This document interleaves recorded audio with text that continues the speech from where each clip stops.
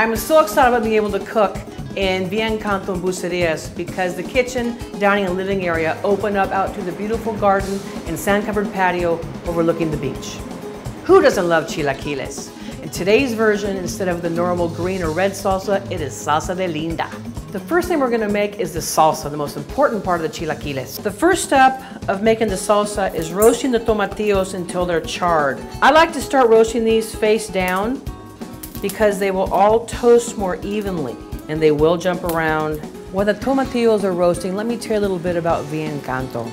It's an exceptional estate, perfect for corporate or family retreats, incredible entertaining space with plenty of room for large events.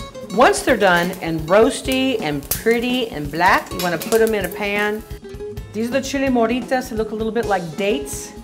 They're going to be jumping around the comal also. But heat them up a little bit so they puff a little more, and not more than 30 seconds. Once the moritas are done and puffed up, you want to put them in a bowl of warm, if not boiling water, so they hydrate a little bit.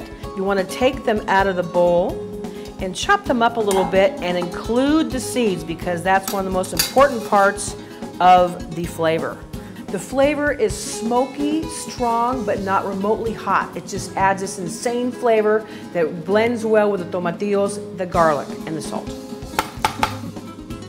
I drop the clove of garlic into the blender, and here come the tomatillos that have been freshly roasted and have lots of juice coming out of them for some sauce. Next, I'm going to put in the chile morita, including the sauce and the seeds that all add such important flavor to the sauce. And as always, a sprinkle of salt. We're good. You take the lid off, you're going to see how thick it is, but this is not quite the consistency you're going to want for the salsa, for the chilaquiles. It needs to have a little water, so do not be afraid to add a little bit of water. This is not a dip, it is a sauce to go over eggs and tortillas. So let me add a little water there. The reason we make the salsa first is you want the flavors to blend together and they will just roll over everything you've covered them with so beautifully. And for the topping of the chilaquiles, we're going to put a flank steak, just seasoned with salt and pepper, real easy, on a grill pan and let that baby cook until your heart's desire.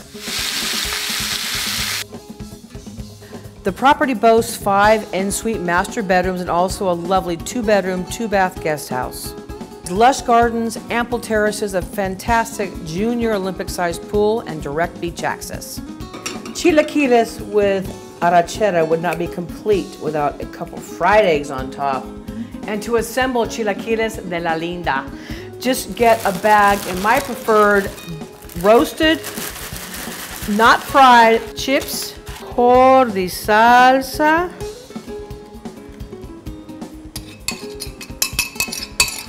Layer it with this wonderful flank steak, a couple of fried eggs, then you top it with chopped onions, some queso fresco, which I know they have in the United States, and some crema a la mexicana, or if you guys like sour cream, bring it on.